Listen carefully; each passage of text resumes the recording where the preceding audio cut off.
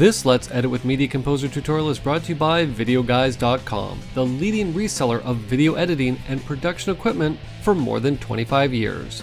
And by Boris Effects, a leading developer of visual effects, titling, video editing, and workflow tools and plugins for broadcast, post-production, and film professionals. And by Rampant Design Tools, creators of QuickTime-based style effects for video and designed to significantly enhance content for editors, visual effects artists, and motion graphic designers. Hey everyone, Kevin P McAuliffe here, and I am back again with another Let's Edit with Avid Media Composer tutorial, and in this lesson, I want to talk about color, but not necessarily in a way that you might think. What I'd like to talk about in this lesson is getting in and adjusting the interface that you're working in. Maybe you want to get in and you don't necessarily like the background color of a bin. Maybe you find it hard on your eyes and there's a color that might work a little bit better for you to have your clips over top of. So I'd like to talk about getting in and having the flexibility and how to get in and adjust the colors of not only the bin backgrounds, but also your timeline background, as well as the clips that are in your timeline, how you can get in and color code those. Maybe you have a camera angle that you always want to be a specific color, or a specific type of shot that you'd always like to be a specific color, and you'd like to have that reflected in the timeline. Well, in this lesson, we're going to go through how to set up all of these different, not only necessarily views, but clip parameters to not only have your timelines looking very colorful, but also having them nice and organized as well. Now, before we go on, I want to remind you that these tutorials are designed to get in and take a very in-depth look at very specific aspects of editing inside of Avid Media Composer. But sometimes you just need to get the information and get yourself up and running lightning fast. Well, if that's the case, head on over and check out my Mac Pro video training series on Media Composer, where lesson 1 will get you up and running in Media Composer in about an hour. Okay, so let's Command and Tab into Avid Media Composer, obviously an Alt and Tab for all my Windows friends out there, and let's start out talking about how to change the background colors of the project window, a bin that you're working with, and the timeline, because they're all done not necessarily in one place, but it's one place plus an additional place for any bins that you currently have open. So what we're going to do is we're going to navigate to our settings, and we're going to come down to the interface setting. Now there's a couple things in here that we can adjust to really tailor these bins how we want. Now this is a great thing to be able to get into adjust, especially if you have difficulty seeing with specific colors, or if you just find it easier and more relaxing on your eyes to see things with a different color. This is where we're going to get in and make these adjustments. Now there's a couple places in here that we're going to want to do that. To get in and adjust the background of the timeline, we're going to come and activate the Use Custom Timeline Background parameter, and we can now get in and choose a color. You'll see we have a lot of different colors to choose from. Let's just choose something sort of in the pink wheelhouse right about there. Now next, the project window. Right below that, Use Custom Project Background. Again, we can click on the color. You'll see that we have a little bit less choice this time, but that's okay. Let's just choose a relaxing purple as our background color. And last but certainly not least, inside the interface window, we can also allow for custom bin backgrounds. Now the default background color for new bins we can select if we want to, or what we can do is as we create new bins, we can give them colors as we go. So this is really one of those, it's an up to you type of thing, how you like to work. For me, I like to set the color after the bin has already been created. Because I'm going to be changing the color anyways, I don't really care what the default color is, but if you wanted to have the default color for new bins set to be a specific color, I'll just leave it as green for now. You can now say apply. Now as soon as I do, you're going to notice two of the windows change colors, the timeline and the project window. Now the reason that this bin didn't change color was because the parameter is set for the default background color for new bins, not for bins that are already open. So if I was to say apply and say OK and come in to create a new bin, that bin will have that new background color. Now, how do we get in and change the background of bins that we already have open? What we're going to do is navigate down to the Fast menu, and I'm simply going to select Set Background Color. And let's just pick, I'll just pick yellow as the background color just because, it's a color that we didn't have selected.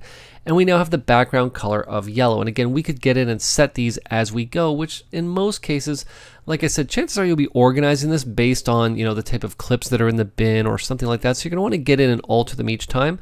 That's why I don't necessarily care what I have the default background color set to. Now there is another parameter that we can get in and adjust in the interface. What I'm going to do is I'm just going to turn everything back to the way it was. Let's come back to our settings. Let's come back to interface, not import. We want to come to interface. There we go. And I'm just going to turn off the custom timeline background as well as the custom project and the default background color for new bins. We'll turn all those off. I'm just going to say apply. Now, of course, the yellow is still there because that was a custom one that we had set up.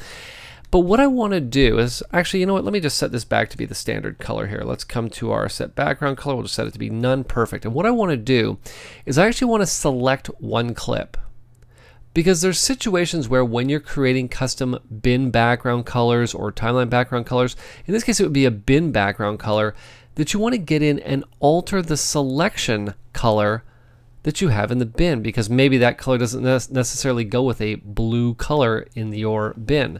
So what we're going to do is we're going to come back to the interface setting, and right at the top we can actually choose the highlight color as well.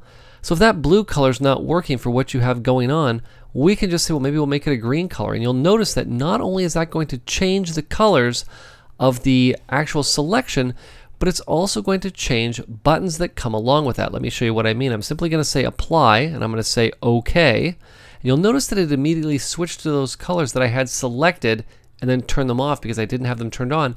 And now take a look at the colors. Not only is the selection green, but you'll see that any button that is activated turns that green color as well. Okay. So that's how we can get in and customize our bins, our project, and our timeline backgrounds. But now how do we get in and customize the actual color of clips in our timeline? Well, there's a couple ways that we can do this as well. Let's throw some clips into a timeline here, and I'm just going to grab some at random. We'll just drop this in. Now what I'm also going to do here is I'm just going to set that interface selection color back to be the default color, the highlight color there. Let's just say apply. There we go. Perfect. Okay, good. And again, we're just going to select a few shots at random here. And it's not going to let me, there we go actually. If you bring that clip down and it's not going to let you create a new layer, if you wiggle it a little bit, it'll create that new layer for you. Perfect. Okay, let's come in here. I don't need another basketball shot here. Let's see, what do I got in here? Let me just come down, saxophone player. There we go, this is a good shot. Again, I'm going to drag it down. You'll notice that it appears right over top of the clip in V2. If you just wiggle it a little bit, you'll get it to create a new video track. And let's do one more, okay? Let's pick this one here. Okay, again, just wiggle it a bit. There we go, perfect. Okay, so we now have our different shots on different layers. Now, if you wanted to get in and you wanted to create a color for a specific track, now we're not talking about a clip color, we're talking about a track color. What we're going to do is to select the track that we want to change the color for. We're going to come down to the fast menu. I'm going to come up to track color, and now we can choose the color of the track that we want this to be. Let's just choose green for this track. Let's do the same thing for V2. I'm just going to pick them quickly here. Let's just go this one, and we'll go track color. We'll just come over here for that one, and one last one here. Okay. Now what's important to keep in mind is that as I'm doing this, if I had another clip that I wanted to put onto, let's just say video track number 4, we'll take this clip. As soon as I drag it and drop it and let go, that clip is going to be the color of the track that it is on. So let me just take this, I'll just drag it down to this track here. There we go, you'll see it changes color. But what if we wanted to get in and we wanted to assign specific colors to specific clips so that no matter what track they go on, they're going to retain that color? Well, here's how we're going to do this. What we're going to want to do first of all is I'm just going to turn the color on these tracks off. Okay. And there we go, it's looking good. And what I would like to do is I want to assign a color to each one of these clips that appear in the timeline. This is a two-step process. The first thing we have to do is to activate this feature inside of the timeline. To do that, we're going to come back to the fast menu, and I'm going to come to the clip color option. And what we want to make sure is that the source option is turned on. By default, it is turned off. I'm going to say OK now. Now the next thing that's important to keep in mind is that I actually have it set up correctly right now, but in most cases when I'm working in my clips view, I don't have that color column down the left hand side, and that column is essential to our workflow for getting the clips to retain that color no matter what layer they're on. So I could just come to my bin view that has my color column, Or if you don't have it, no problem. You can simply come to the Fast menu, then you can come up to Choose Column, and you will find the color option right here towards the top. I'm just going to say OK because I already have it here. Now, with that source option turned on in Clip Color in our Fast menu's Clip Color option right here again, all I now need to do is I'm going to match frame the clip that's on video track 1. And as soon as I come in and I assign a color to it, let's just assign purple, the clip's going to immediately change in the timeline. Let's just do the same thing with our other layers here. We'll just select this one, and we're just going to go down the line here. Let's go red, same thing here. Let's go orange, and last but certainly not least, let's go with yellow. Now, of course, what's important to keep in mind is that this is not a track-based adjustment that we've made. It's a clip-based adjustment. So this way what we can do is we can now come all the way down, drop this clip onto video layer 3, and you'll notice that it retains the color. So this is a fantastic way if you wanted all of your B-roll to be a specific color so you could easily see it in your timeline.